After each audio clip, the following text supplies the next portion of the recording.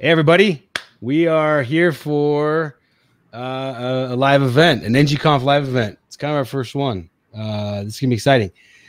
So we wanted to do an event right on when we kind of conceptualized this, right? Hey, what if there's things people could do today to get ready for Angular 9? Because I think there's a lot of us. I mean, Kim, how long have we all been waiting for Angular 9? Like at least 6 months, right? But the Ivy portion for years, right? Yeah, absolutely. Yeah, it's been kind of a crazy wait. Some people have been more patient or more graciously patient than others, and it's almost here. And a lot of us are excited because we know, hey, this is a big release. There's kind of a lot going on, and we need to get ready for it. And so Owen and I, like a month ago, Owen-ish. Yeah, about a month. Yeah. We said, hey, what if we made a list of things people could do today to get ready? So we know, I mean, and knowing that Angular 9 now it's very close. Like, I know they release on Wednesdays and they didn't release yesterday. So it could come out next Wednesday. It might come out the following Wednesday. I doubt it will come out much later after that because of the holidays. So if it doesn't come out like next Wednesday, probably the new year, I would guess. But the point is we're close, and we wanted to give people, hey, we digested the changelog, we digested the release notes, and we squinted at it because if you look at it with squinted eyes, you're like, all right, I see some things I could do today to get ready for it, right?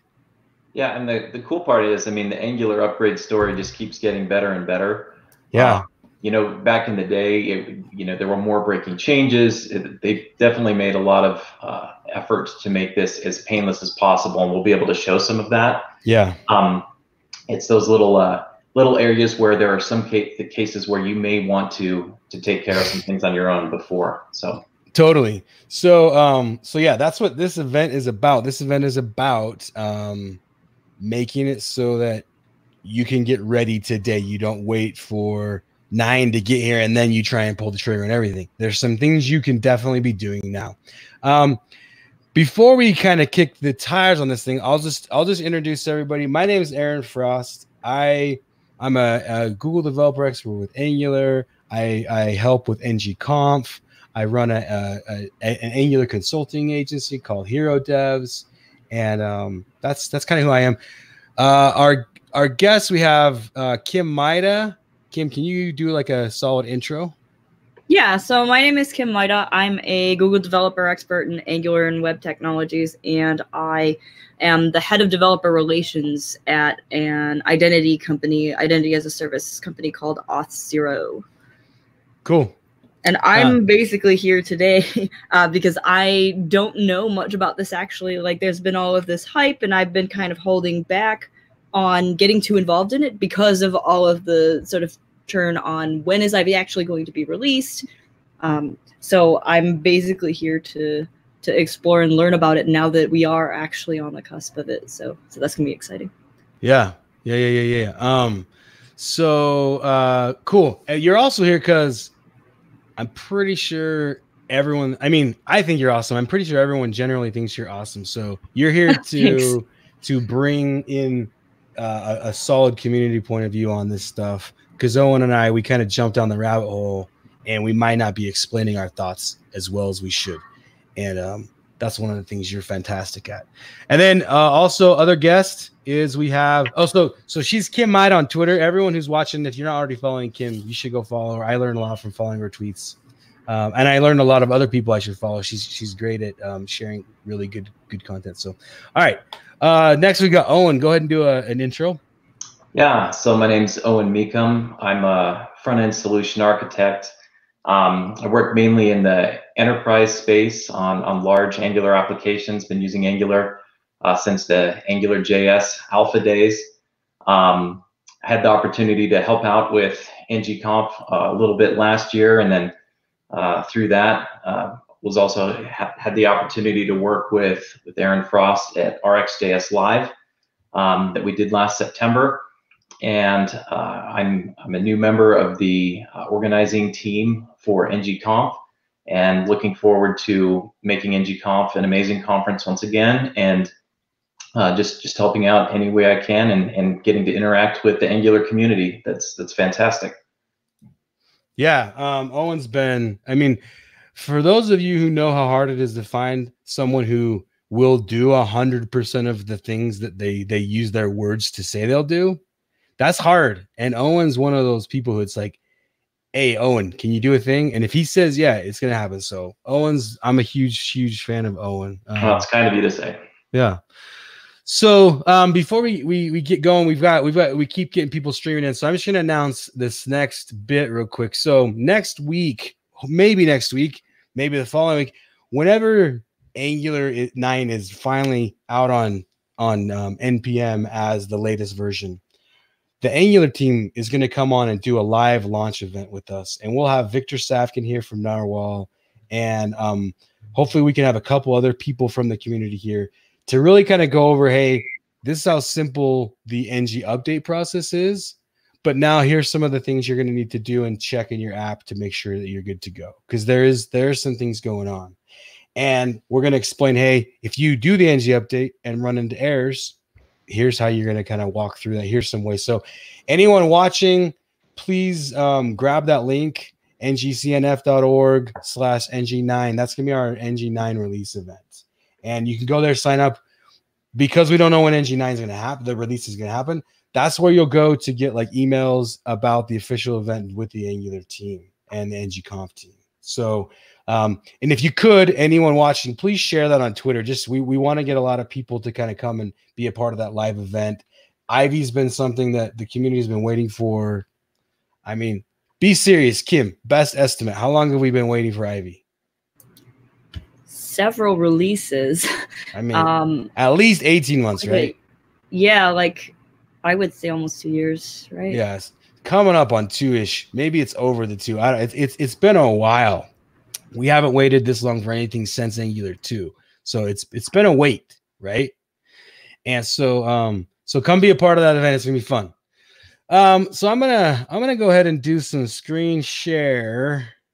While you get that fired up, I just want to acknowledge some of the questions that have come through that maybe we can get to today, and some may be best in our next event. But the first one that you'll touch on, I'm sure, Aaron, is, will ng update just work? Or are there things that we need to think about? And the answer is yes, and we'll show some of those areas where ng update does a lot for you. Yeah. But you still may need to do some things to keep your app working the way you want. So yeah, appreciate that question out there.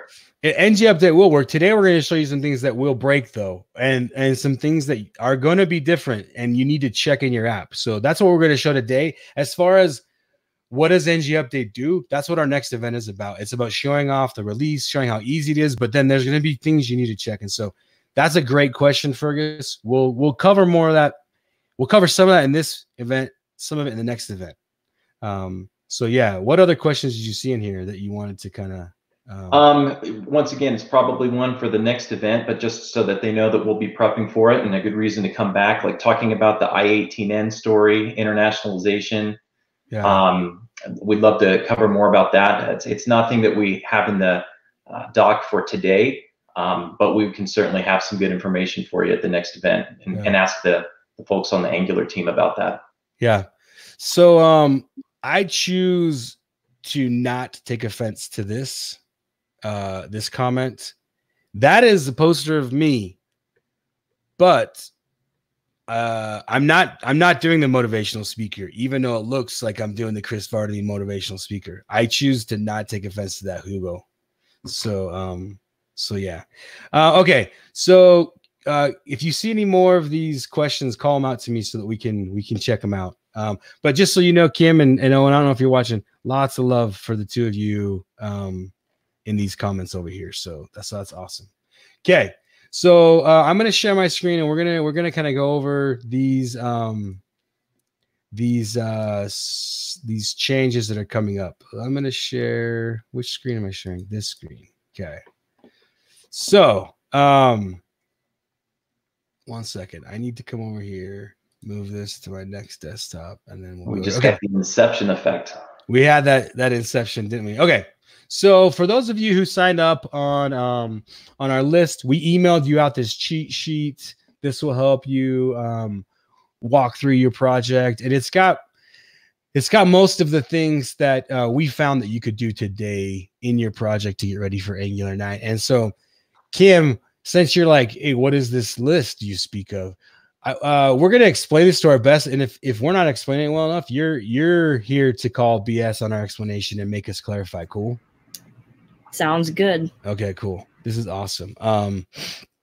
So here we're gonna kind of kick it off. So if you want this list of this PDF, you can go ahead and head over to our site here, and I just put it in the YouTube comments. Head over there. You can sign up. We'll email it to you as soon as you sign up. It auto emails to you. So head over there. It's good. So let's go ahead and kind of start, and we're just going to kind of go down this list.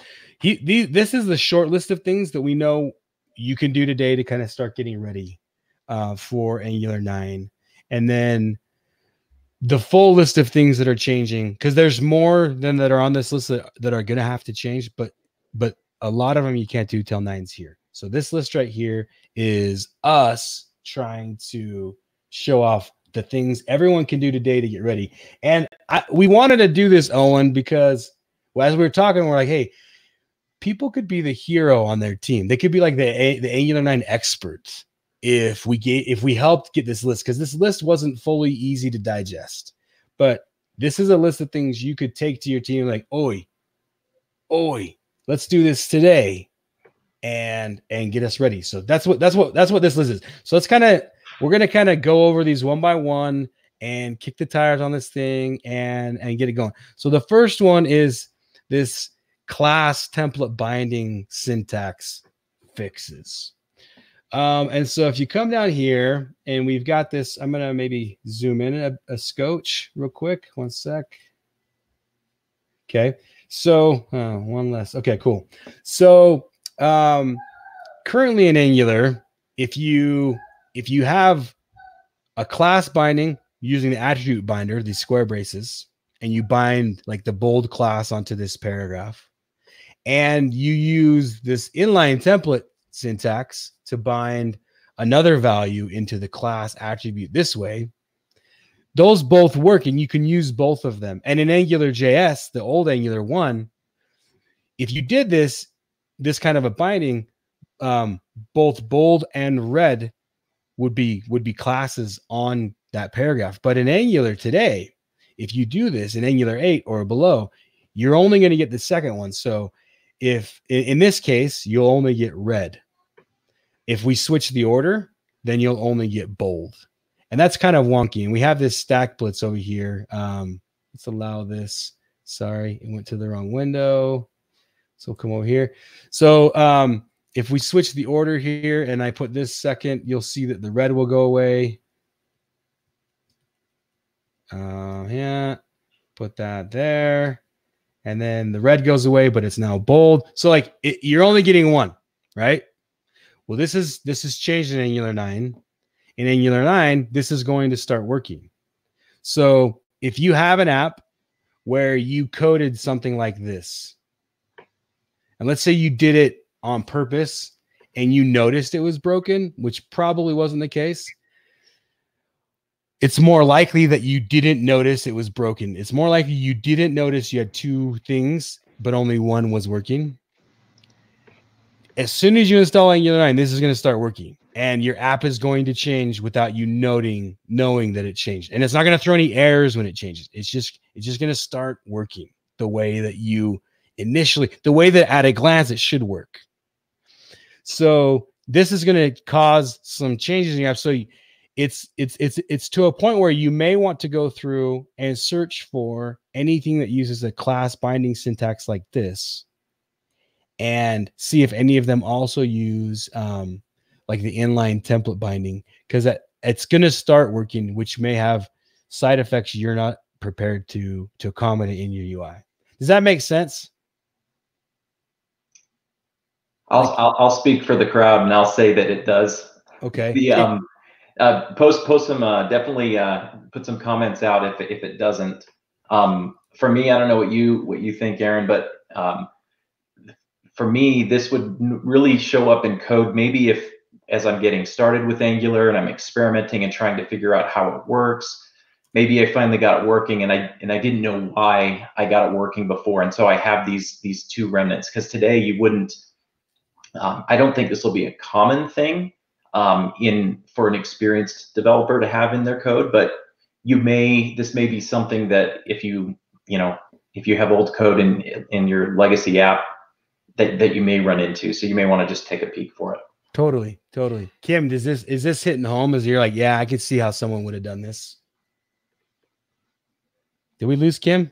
Wait. Oh, she's back. Let me add her back in. Sorry. Okay, now she's back. Thanks. Sorry, I've been backstage for a while because I tried to click login and apparently just kicked me out when I did that. Oh, sorry. I was like, wait, where's Kim?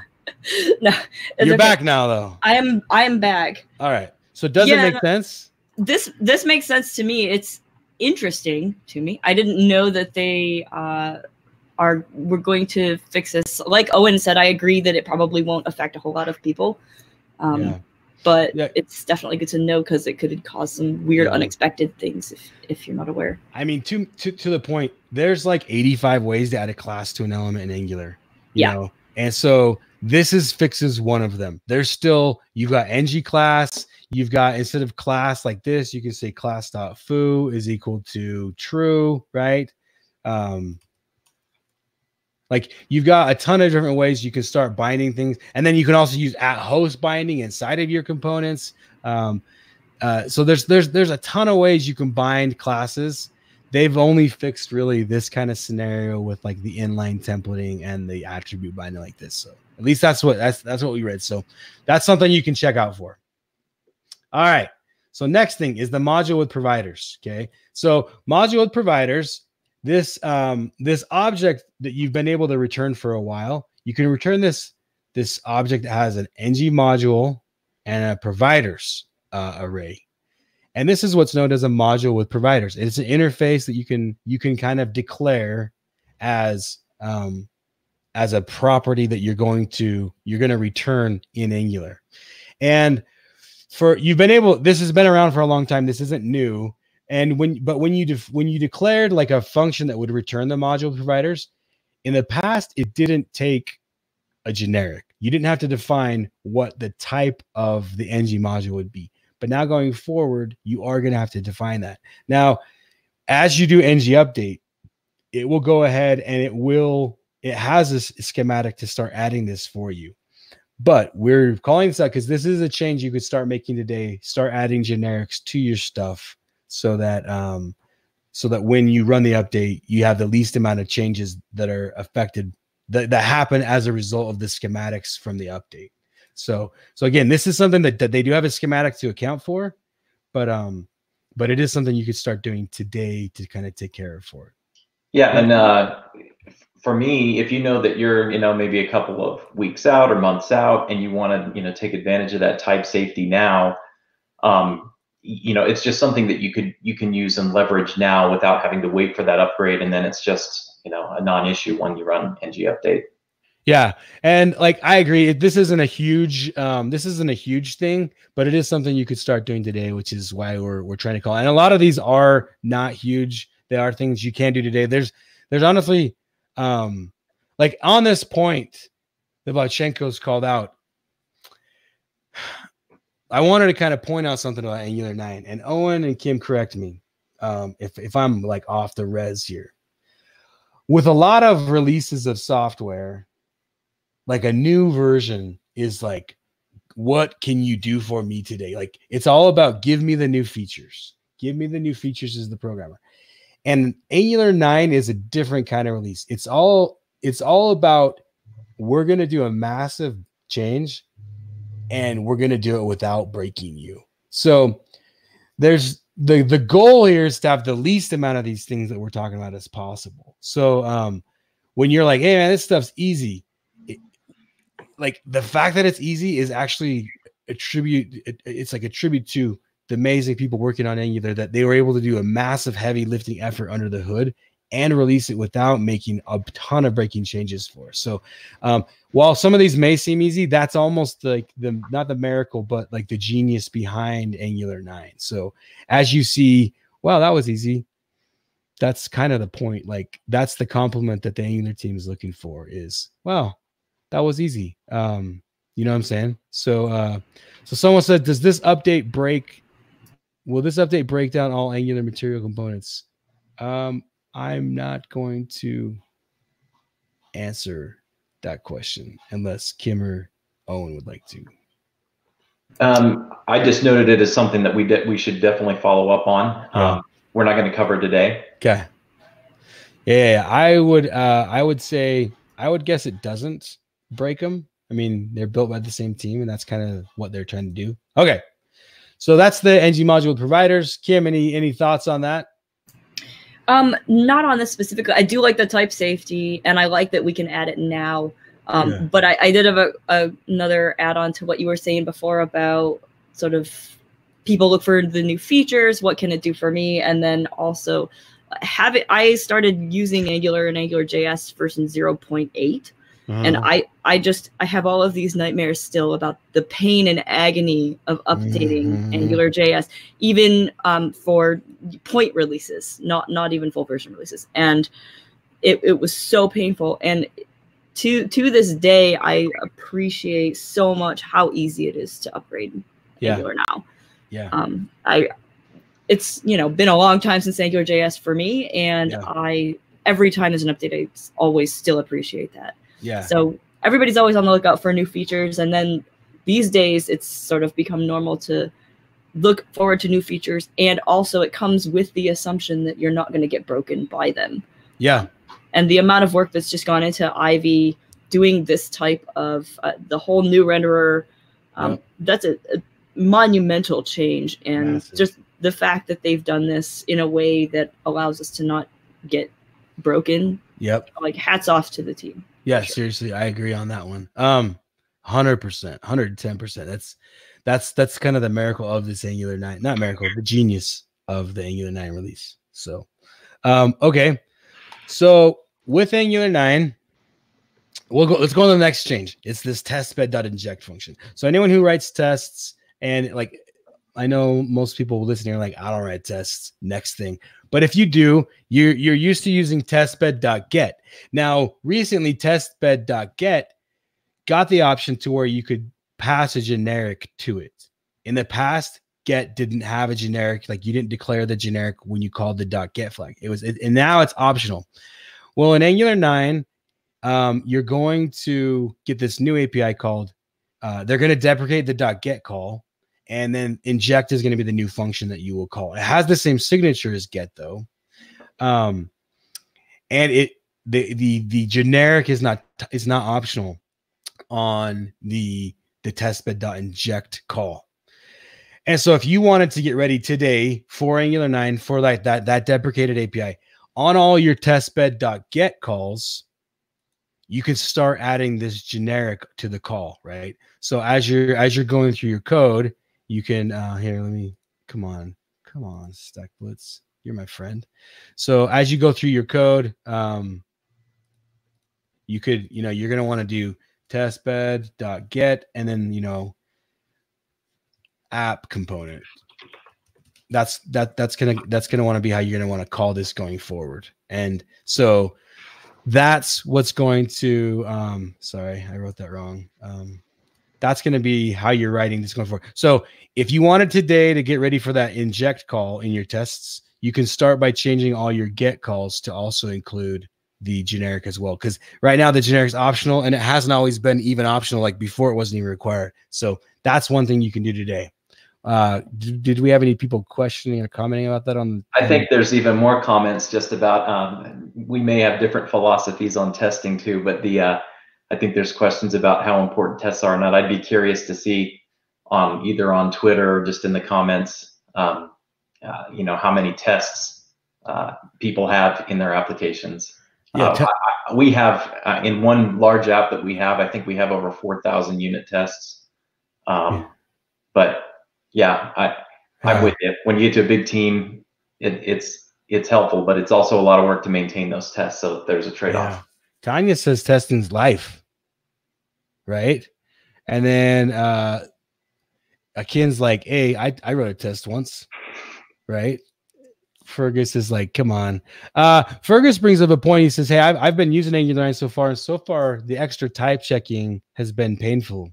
But we're not going to go over the extra type checking, but honestly, the type checking as it gets stronger reduces the amount of tests I do have to write. And so I love the additional type checking that's happening.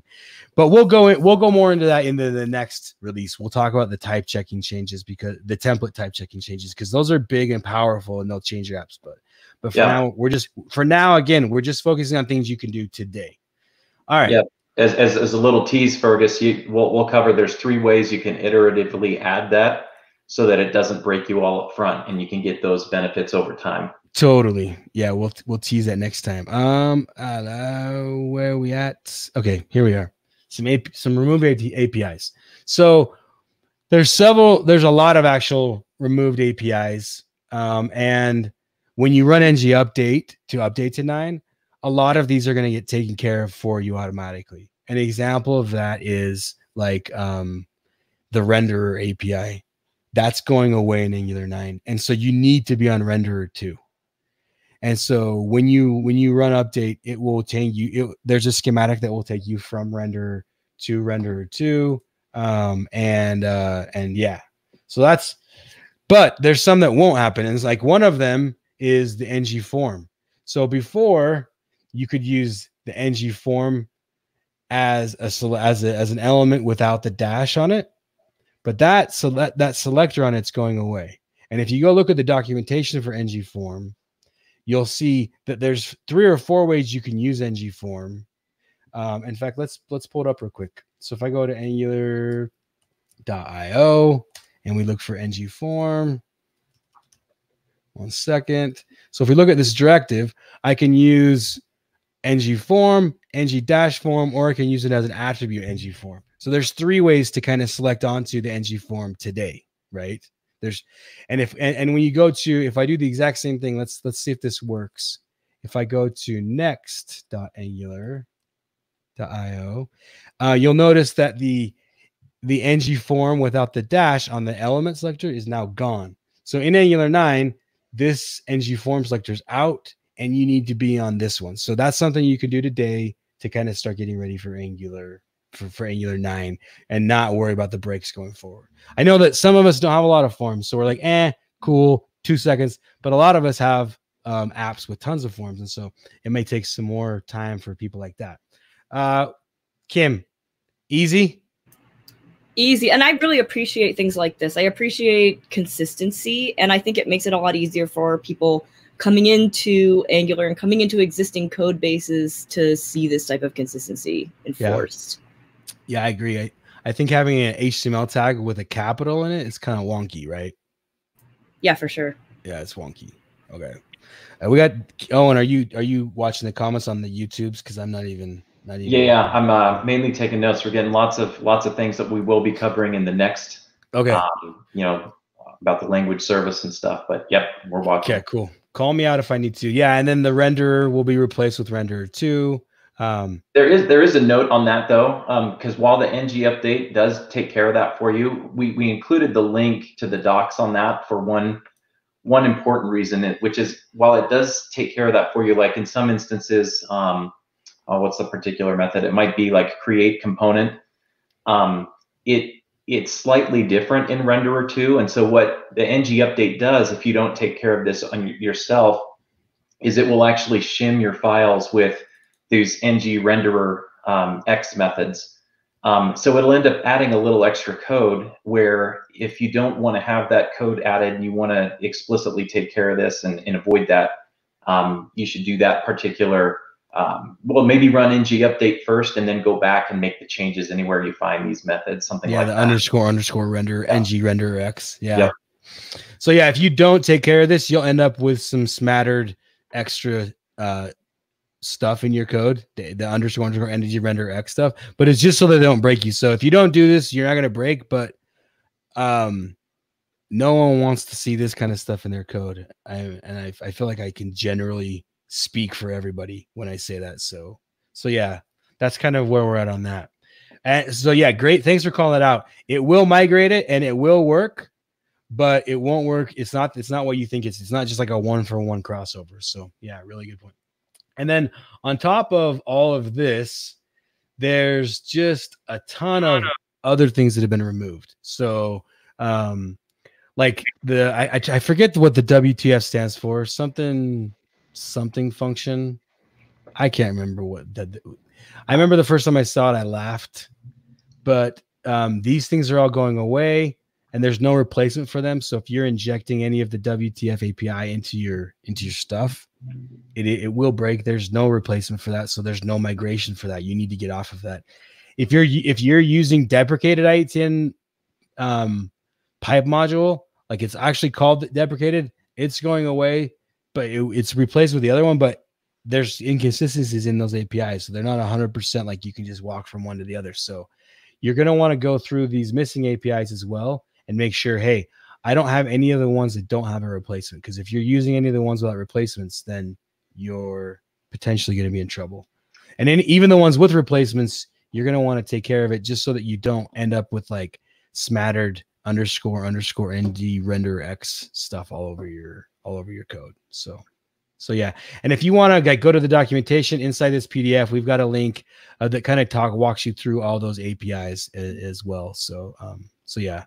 One of the new deprecations that we'll cover next time that we're getting some questions about in the comments, Aaron, is the entry components. Yeah. Why they don't need them anymore. Yeah, they're gone.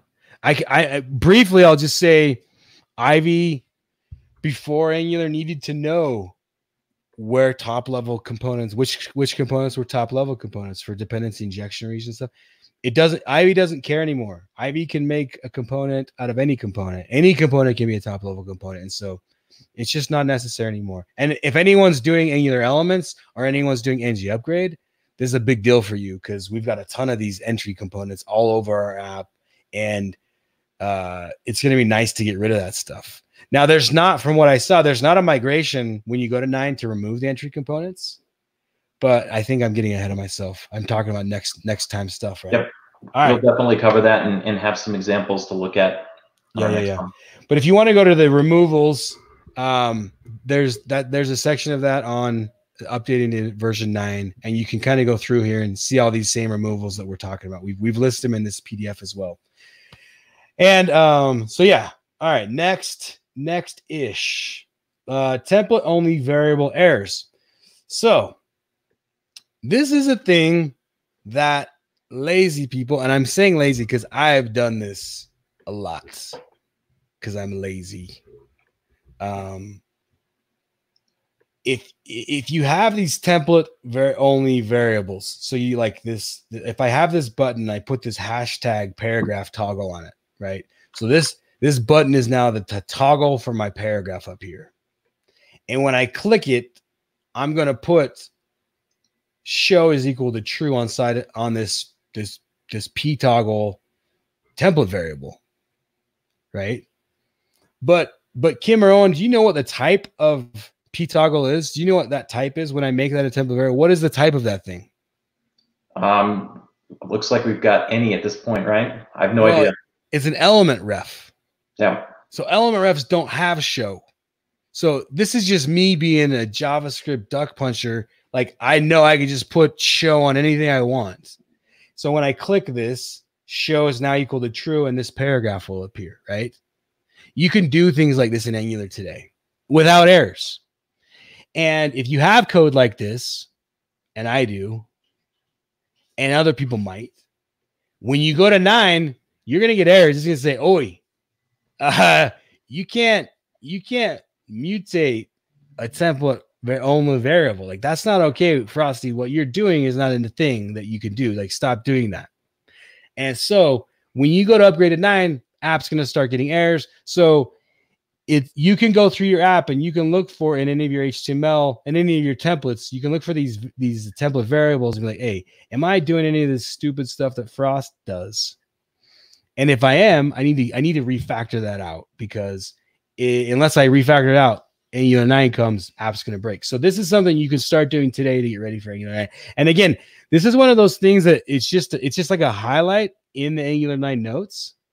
hey, we now added error checking for if you try to mutate. And Owen and I squinted and we're like, hey, if you did this, your app's broken. And there's another dimension of this too, where, and they call this example out specifically in the docs, where if you're doing like, and frankly, I should update the PDF with this example, like in the ng-for let item of items. Yeah. You might see code where you try to do two-way data binding on item, where you're trying to assign that, and that now breaks too. Before it just was non-functional, but now it'll actually, you'll have errors. Yeah. With that. Yeah. So this template only variable stuff, it does have consequences, and everyone kind of needs to be aware of it. Did you see what Tanya said about this one? I laughed when her comment came up about says OMG, this one gonna murder my apps. Who said this, Tanya? Hold on, let me see. Yeah, it's further up the list.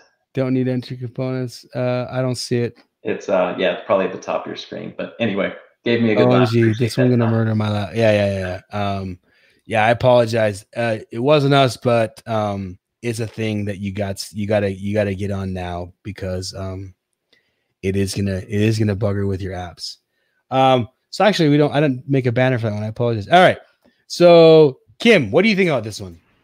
Part of me really likes it and part of me hates it. Okay. I can't, I'm kind of torn on it, just because it was one of those very JavaScripty things that it was like, oh, and it's JavaScript, so I could just do this. But I definitely have an appreciation for sort of reining that type of thing in, especially as we're moving more towards, like, the JavaScript ecosystem is moving more towards typing and sort of harnessing the madness, I guess I would say. I think the madness is a reason that a lot of us both love and hate JavaScript. So yeah. I'm torn on this one. I think it's the right choice on the part of the platform.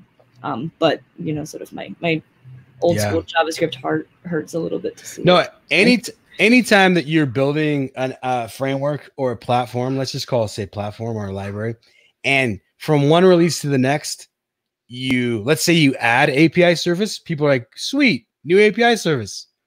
But when you take away API service, that's when people are like, oh my gosh, some people just can't. And this is where you get the disgruntled. And so taking away API always hurts, but again, I think it's the right thing. I agree with you 100%. I just think this one's a little tough because ng-update's not going to be able to handle this for you. You're just going to have errors. So oh yeah. A lot of these are getting out ahead of this one. I think this is a really good one to highlight ahead of time. Yeah, I totally agree.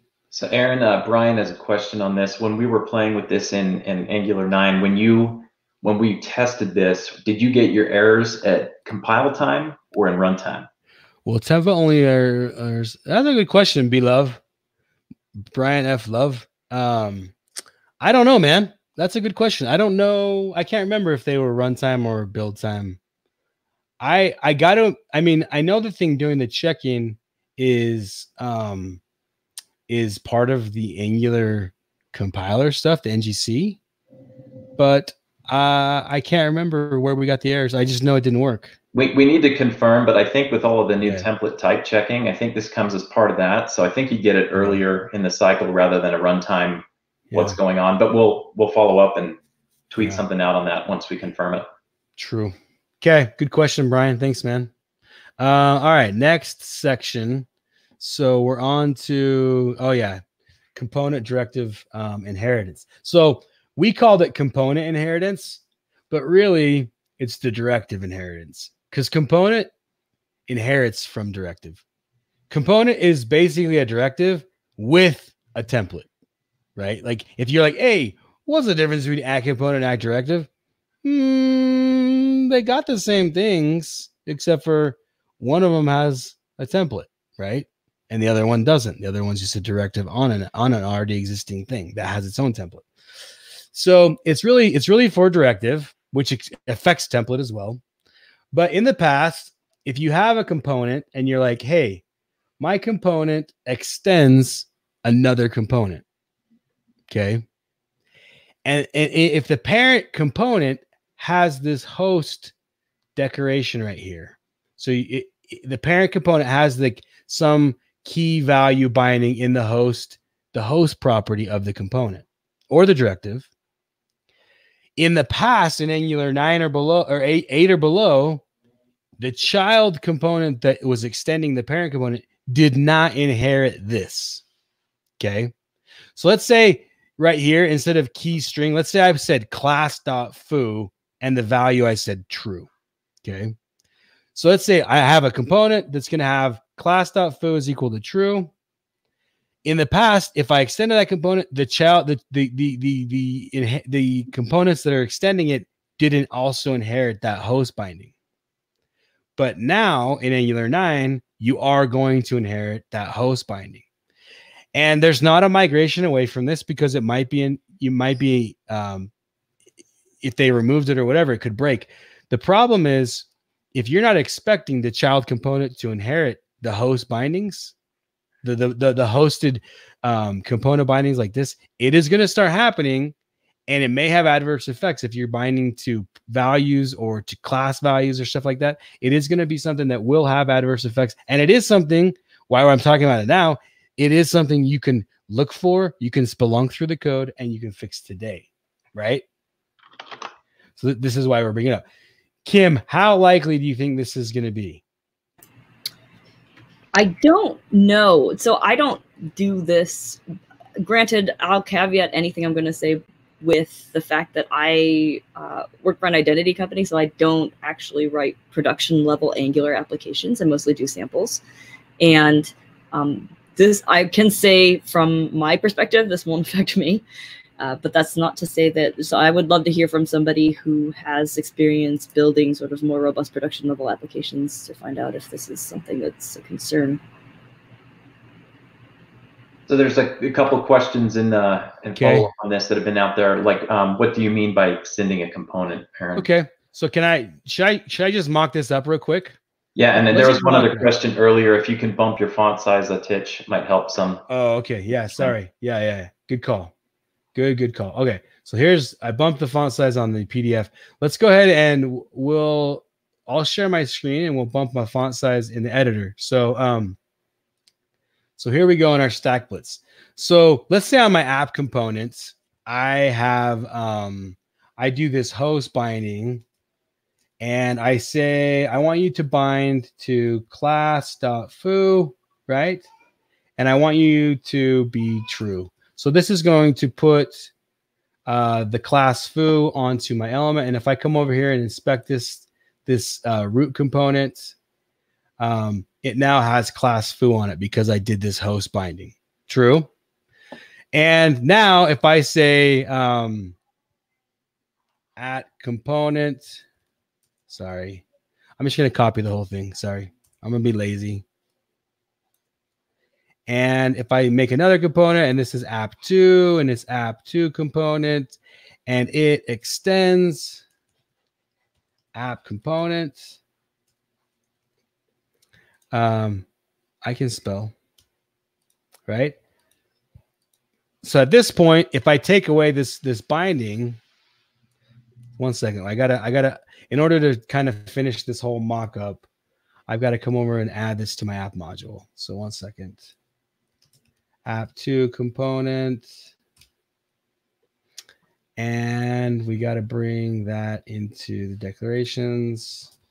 App2 component. Okay, so now if I go to if I go into app component, I can add. Wait, did I change the selector on app2 component? Yeah, my app2.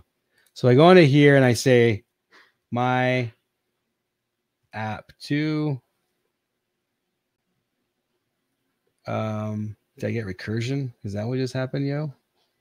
Something, yeah, you got a max call stack, it looks like. Come on, bud.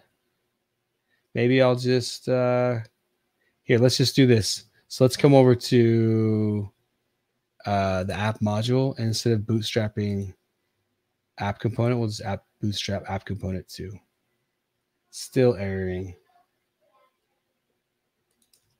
What are you talking about, bud?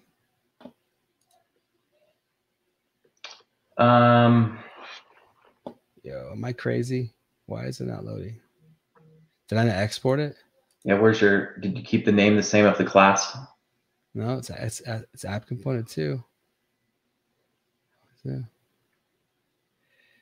All right, so this live demo is not working. Owen and I mocked this up like professionals. We would not have, right? We wouldn't have not mocked this up. We did this ahead of time. It's just not working for the demo. Oh, wait. I know. The comments are saying it's the same template URL. Yeah. So I just need to do this. Yeah, we're good now. Okay, sorry. Okay. Sorry. I just needed to go into index.html and we're good. Okay. So now we're good. In Angular 8, if I look now if I inspect this element, it does not have the foo on it. Okay. So over here where I have it, it's extending it. This child component is extending the parent component, and the parent component has this host binding. In Angular 8, the component is not like it's not inheriting this host binding as well. But in Angular 9, it is going to inherit that host binding. So starting in Angular 9, now even though I don't have a host binding on this app2 component, because I'm extending a component that does have it, I will inherit those as well. And that's a new thing. And it's not going to break your app as far as like, oh, you're getting console errors. It is going to have potentially adverse effects, like if extra things got if extra classes now appear on things, like obviously your app's now going to look different, or maybe you have some different bindings going on in there with styles or other values. So those are kind of the things you need to check out, that you need to look for. So if you're in an app, most apps, I don't think most of us extend components. I think we kind of compose components. We don't inherit component functionality. We extend it. And so I don't think that we have a lot of people that will be affected by this, but if you do it, if like a lot of people will have like base component or whatever. So if you have base component today and you extend it all over your app and your base component has host bindings, you're now going to bleed that into every component in your app. So this is something you're going to need to account for before you upgrade to Angular 9, which is why we're calling it out today, because it is a thing you can do before Angular 9 is here. So, someone says, is this similar to if we use the host binding? This is very similar to using the host binding, like super similar. Host binding, I don't like. There's no notes about the host binding. Like if you extend something with a host binding, it doesn't say that's going to happen. I would imagine that it does, but I'm not sure. So yeah. I know we've got Stephen Fluen on here. At least he was earlier. He gave us a good answer on the previous question about when that template error would happen, which was at build time. Maybe if he gets a chance to chime in on whether or not the host binding in host is the same, we can get it straight from the source. Yeah. We'll see. Maybe he'll answer. All right. So that's that one. This is, I mean, so some of these are going to have minor to major effects in your app, and they're not anything that a schematic could catch. So this is something you can do now to start getting ready for 9. So that's kind of what that is. All right. So let's move on to the next. Wait, Kim, thoughts on this? I agree with what Tanya had said earlier. I'm trying to find where I just feel like extending components sounds like it's asking for trouble. Yeah. This isn't something that I do or have any urge to do. So while I do use the host binding decorator, it's not something that I've run into because I don't try to extend components. I think in some of the comments, a lot of people said they don't do this, but at least one person said they do. Mm-hmm. So I guess I'm kind of interested in like the use case for extending them. So everyone's buddy Mike Ryan gave a talk in London about having like a reactive component and extending that.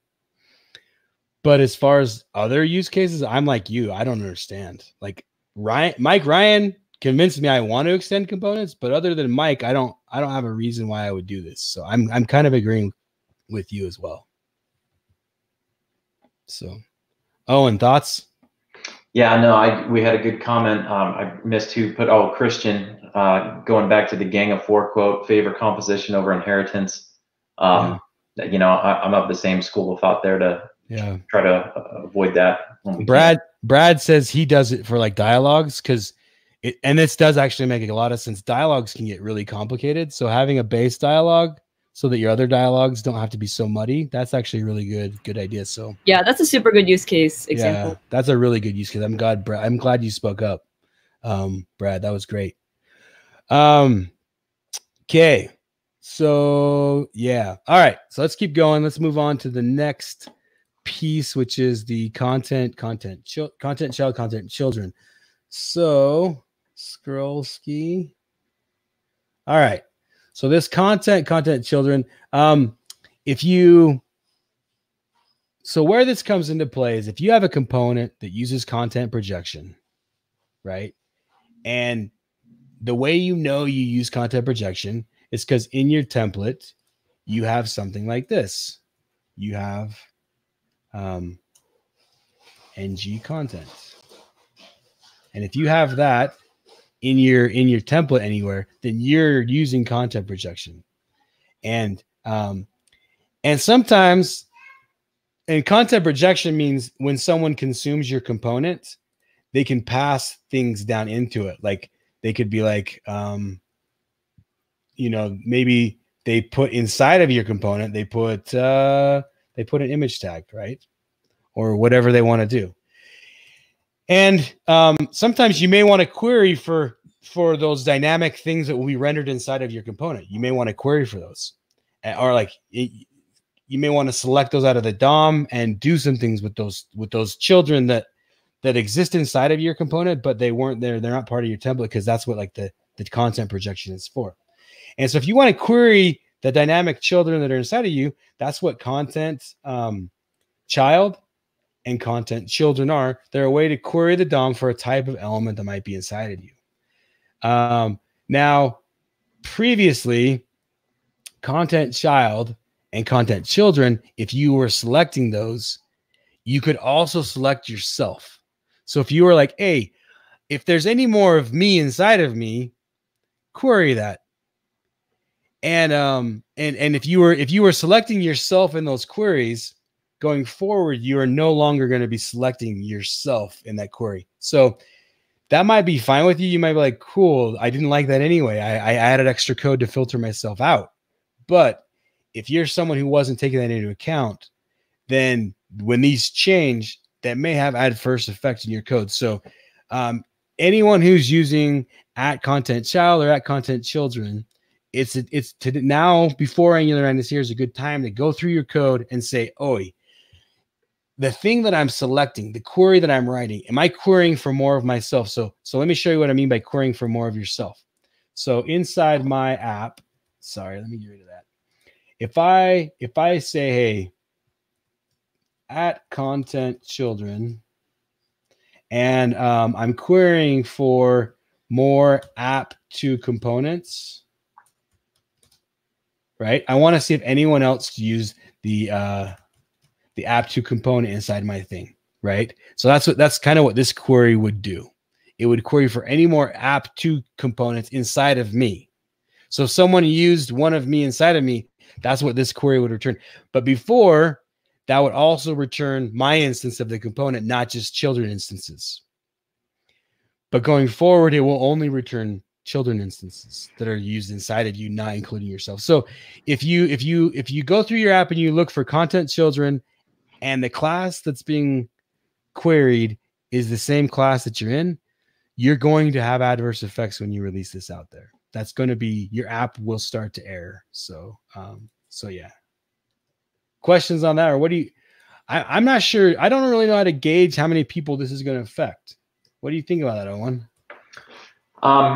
This is one of those ones where it's, for me, like the only action that I could really say to going forward is to just look for your usages of that and think about what your impacts are going to be. I think for a lot of people that use it, this may not even be a problem. They'll be able to move forward without any issues, which is why it was in the section like less common impacts. But if you're using that heavily, you Yeah. should for sure take a look at how you're using it today to make sure you don't have unexpected behavior. Yeah. I totally agree. Is there any comments about this in the I haven't seen anything. We've had a good discussion still going about the inheritance versus composition and benefits of the two. It's actually been, there's a lot of great knowledge sharing going on in the live comments. We got to do another one of these so I can just learn more from the people attending. It's awesome. Seriously, Tanya's on point. I'm gonna go out on Twitter and follow Tanya. She's like directing this conversation in a really good way. So, all right, that's happening after this. Okay. So the last thing we're going to talk about is the strict flag when you create a new project. So this one, I didn't really see this in any of the notes, the release notes. I saw it in the changelog, but I didn't see it in any of the release notes. But going forward, when you create a new project, if you as you're typing, ng new, my cool project to make a new project, starting in Angular 9, you could say strict. You can pass this strict flag. Didn't used to exist. It does now. And what this strict flag will do is it adds a bunch of new TypeScript options into your TS config. It didn't used to be there. If any of you check your apps today that you generated with the CLI, these aren't in there. Okay. These options right here, they're not there. But I've added these options in my projects. And every single one of these options reduces the number of tests I have to write, like, significantly. And I've seen some people commenting, man, the typing system really throws me for a loop. With these type systems specifically right here have prevented so many bugs for me that I use these in all my projects. And when they were forced on me, I was like, just let me use any Owen. Why you hate me? Don't make me define my return. Like, don't let me just imply the return. Don't make me say the return. I want to reply my return. Like, no implicit this, get out of here. Like, I was really bothered at these rules when they were first forced upon me. But then I started using it. I was like, wait, if I hadn't used this tomorrow, when someone does this, they could have created a bug not knowing. Like, this could have been a really big problem. And so this is a thing that we only put in because it's actually missing from the release notes, but you can start adding this into your app today and get some of the benefits that this new strict flag can have for new apps. And in the release docs, we've included links to blogs or to the documentation that explain, hey, this is why this is a good thing.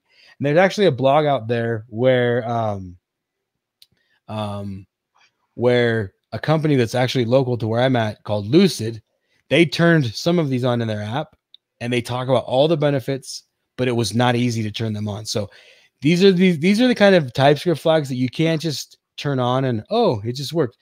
If you just turn it on in an app that doesn't have them, you have so many TypeScript errors, your app's not going to compile. There are things you need to slowly turn on.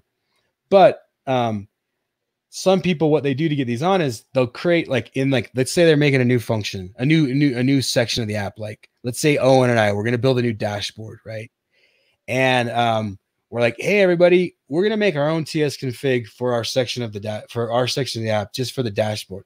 And in our section, we can start using these flags because we have our own TS config that extends the base config. And if you do something like that, then you can kind of slowly start to put these into your app without having to go back and refactor the entire application.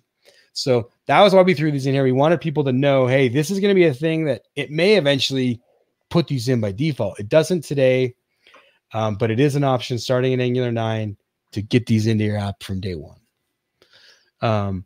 But also another thing is in Angular 9, you're going to get upgraded to 3.6 version of TypeScript. So we've included the release notes. I'm not going to lie, there's some cool stuff. There's really hardcore typing details in here. So if you're a really hardcore typist, go read the 3.6 release notes. The big feature in TypeScript that everyone's waiting for, that doesn't come till 3.7, and Angular's not supporting 3.7 yet. So so there's not anything that's like, oh my gosh, like there wasn't a lot going on in 3.6 that people were like tweeting about. Like it didn't send everyone's hearts racing, but it does have a lot of really powerful stuff and performance improvements. But anyway, so that's kind of what these are there for. So thoughts on this stuff, Owen and Kim? For me, you go first, Kim. I really like this. I think that all the things was a thing that I definitely did way too much when I started using TypeScript, and just getting that under control is really good. I appreciate that you can enable them one at a time, though, because as you've noted in the PDF, it says for strict null checks especially, this might cause problems with third-party libraries that aren't compatible. So I think one of the things we're going to have to sort of think about as we do this is what are the third-party libraries doing, and how does that affect our ability to turn these on or off? And what is in 3.7? I don't want to like derail the conversation. But... No, so it's called optional chaining. So, you know how when you have like an if statement, Kim, and you're like, if the user has an address and the address has a city, then I'm going to print the city, or I'm going to do something in my code. So like I have to do that check of if user and user address and user address.city. Yep. Well, going forward, you can say if user .address.city. Okay, I think I did know that actually. Yes, that's called optional chaining. That's the feature that everyone's like, give to me today. Yes. Add to my code now. And so, yeah, and other languages have it, right? Like this is only new to Java, and it's not even new to JavaScript. JavaScript won't get this for a while, but it will be new to TypeScript, and it's pretty exciting. But other languages are like, yes, I have this already, and I miss it in TypeScript. So TypeScript, once again, continues to help knock down barriers for getting new features into JavaScript. So it's really, really powerful. Right. But again, just to be clear, it's going to have 3.6, not 3.7. Yeah, again, not 3. That what we just said is not in Angular 9. That will be maybe in 9.1 or whatever, but it's not in Angular 9. So yeah, good question. Good. I'm glad you called that out. So yeah, any other? So we're kind of done. Are there any other kind of thoughts from anybody or questions going forward? Any notes going on in the comments? I've kept track of a lot of the things that just for people that have stuck around through us. Thanks for that.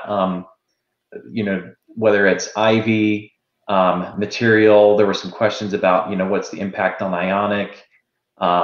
And a lot of things that we're planning on for the next live broadcast that we're going to do. Yeah. So I would say make sure you sign up for that, and if you have anything else, for sure send it to us on Twitter beforehand, and because we'll have the experts on with us to talk through that. So yeah.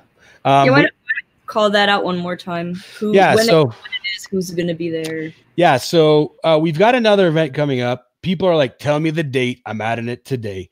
The Angular 9 release event. Well, the problem is nobody knows when Angular 9 is going to be out, right? Like, if you would have asked me 6 months ago, I would have said it would be out in October. I think the Angular team would have guessed probably something similar. They're just trying to make sure all the, everything's tightened down and working for us before they release it. Every day there's new commits going in and fixing stuff. So yeah. So we're going to have a release event with them though. Once it's live, about 24 hours after it's live, we're going to have a live event with the Angular team with some prominent people from the community like Victor Savkin. We've reached out to Sana Yusuf. Hopefully we can get some really good people there so that we can kind of go through, hey, what does this mean for everybody? How do I update? What do I do if I run into problems? And what are some of the things I need to start changing my app today? So we're going to have a live event that has a different focus on than what we did today. Today is what can I do before Ivy or before Angular 9. The next event is how do I update? What do I need to do now? Like that's what the next event is. And so if you want to head over and be a part of that event, head over to our landing page for that, ngcnf.org/ng9. That's the event where you can subscribe to kind of get notified of when that live event will happen. if you could, we invite you all to share that on Twitter, just because getting that shared out makes these events worth it for us. It makes it worth it for the Angular team to get more exposure, to kind of share this message as far and as wide as we can. Again, this is a big, meaningful event. Angular 9 being out, the Angular team, this is potentially one of the most significant releases the team's ever had. So it is a very big deal to ship this out. So yeah, you'll want to be a part of that, and being a part of it will help you be the Angular hero, the Angular 9 hero on your team, where a lot of people are like, hey, now what do we do? Like, and if you're here, you're staying part of these events, you can kind of be the guide of the Sherpa, the Angular 9 Sherpa that gets your team, over that mountain. So yeah. Any other questions or thoughts? Someone's saying, what about static site rendering, or server side rendering? Sorry. There's not a lot of Angular universal changes in 9 that I know of. Choose static faults. I'm just trying to read. Anyway, yeah, I would encourage everyone to just make a branch in their current projects to try out the Angular 9 update. Just go to the next.angular.io and try the update. So here, let me share my screen again and kind of share with people. By the way, my kid's having a meltdown in the background, so I apologize with everybody. So yeah, here, let's go over to next.angular.io, and you can come to the updating to version 9. Walk through these steps. First, you want to update to the latest version of 8. So if you're on 7, you're going to need to get on 8 first. That's actually one call out we didn't call out, Owen. That's true. There is no 7 to 9. There's 7 to 8 and 8 to 9. So you need to get on 8 first. So that's another thing you can do today, is get on 8. But you're going to want to install the latest 8 to get all the latest schematics and everything for the update. Then you're going to want to, if that had any changes, like if there's any schematics that ran, commit those. But then you're going to want to just run this update. Now, when you run that update, there's a lot of really cool feedback that heads out in your console. Like, it's like, hey, I'm running this migration. Now I'm running this migration. So you actually get a lot of feedback. You're like, oh, cool. Oh, and it's like, I was like, wow, they're doing all this for me. They're checking my project for all these scenarios. Like, it's actually a really powerful update. They've done a lot to not break your app. It's really impressive. Like, kudos to the Angular team and to the community that helped them get these schematics going. But try it out and then just run your app and see how it breaks. I promise it's better to do this before it releases, because if you have a major break because of it and you tell the Angular team before their general release, they're going to pay attention to you. If you tell them after the release, I don't know, and they're going to be moved on to like Angular 9.1 at that point. So I would definitely suggest trying it out before it goes general release 9.0, because then you're going to have their ear, because they're hardcore listening to the issues coming in right now. So now is a really good time to try it out and get their help if you run into any issues. That's just my suggestion. I think the Angular team would agree. Now is a good time to try it out and get their attention on some of these issues. So yeah. But yeah, so anyone, please join us for our next event. Head over to our landing page, jump on that list. We'll email you. Again, no one knows when it's going to happen, because we don't know when Angular 9 is going to happen. We can suppose Angular 9 will be released on a Wednesday, which means this event will happen on one of the upcoming Thursdays. But other than that, we don't really know. So yeah. And I will just say, for some of the questions that are being asked, I think these are great questions for the Angular team at that other event. Like, what's next for Angular after Ivy? And there was, the chat's moving kind of fast. Sorry. Yeah. What happens with reactive forms? Yeah. A lot of questions about Angular 9 stuff. Yeah. Yep. I agree. So yeah, that's kind of what's going on. Again, for those who aren't following Kim on Twitter, go follow Kim Maida. She's a great source of to learn both about soft skills in life, but also about programming. Follow Owen. he's kind of in the know and helps follow get people out there. So, and again, thanks for coming, and we will catch. What's your Twitter account? Oh, my Twitter is Aaron Frost. I don't have a banner for it. I apologize. If anyone wants to follow me, at Aaron Frost on Twitter. I'll spell it right though. Let me spell it right. Hold on. Spelling correctly is my jam. There we go. Okay. Follow me on Twitter. And again, that through Owen and I, that's where a lot of these next events are going to be coming to. So, but yeah, please. And then anyone, I mean, this is my last plug. These are put on through the main sponsor. I mean, this is put on through ng-conf.